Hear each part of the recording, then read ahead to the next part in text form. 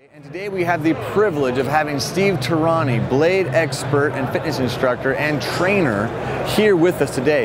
He's going to be talking about his book, Pre-Fence, the 90% Advantage. A lot of great things that 511 came out with, the Pre-Fence line, a lot of other products. They work directly with Steve Tarani to develop. A little bit of background on me from strong martial arts background and experience both here in the U.S. and overseas. I worked as a federal contractor for many years and eventually was an employee for the Department of Defense, and I worked in the intel community for quite a bit. I still do contract work, and I also work as a protective agent for companies here locally and overseas. And the experience that I work with the guys I work with and what we do, I always believe that developing product should be a result of that experience.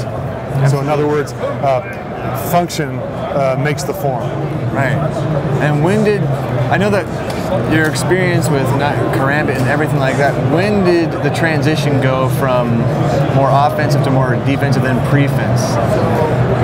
Well, everybody, you know, when something bad happens, I'll give you an example. Something bad happens, most people go for, you know, I'm either going to dial 911 or I'm going to handle it myself. If you dial 911, you sit there, wait for help. Yeah. If you do it yourself, you have only two choices. That is either some type of kung fu, spinning monkey back kick to the head, or gun fu, ching ching pow system, you know.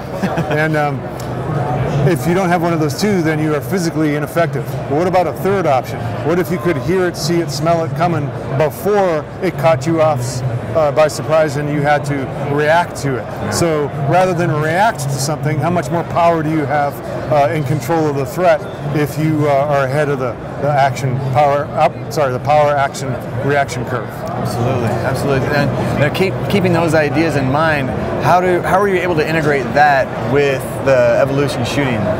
What happens is, in this event, I'm sure you heard the whole story already. No, we want to hear it again. I won't go deep into it, but you know, it brings together three worlds. You know, let's say I'll give you scenarios. Rather than generally describe, it's best to give you a specific scenario. So let's say you're a SWAT guy, and you come in, you kick the door, dig your corner, guns up, and you see a threat, and it's a shoot, and you've identified that this is a shoot, and you start to take up the slack on the trigger, and we'll go to scenario number two. Scenario number two, you're a competition shooter, and you've figured out what you need to do here on the line, and the buzzer goes off, you come out of the holster, take up the slack in your trigger, if there is any, and at that point, what is the difference in shooting?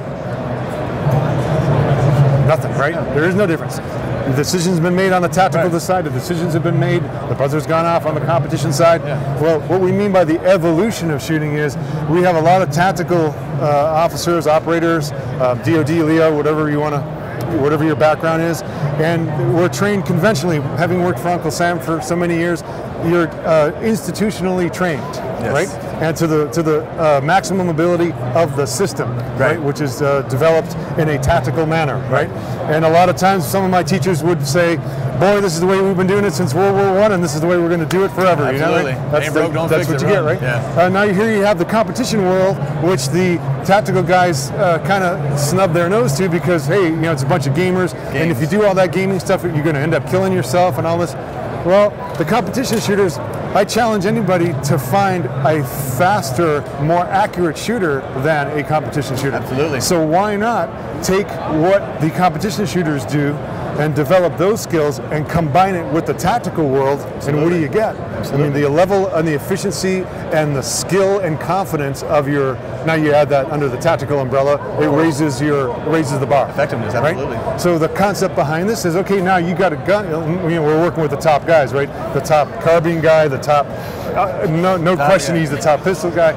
So, 26-time world champion, you're going to find better than that, right? Clears it up. So, and I'm handling all the non-ballistic stuff, right? So, the whole overarching concept here is to go from 200 yards effective range, because you have to identify your threat, to bad breath range. Here's my distance. And not all the time do you have access to a firearm.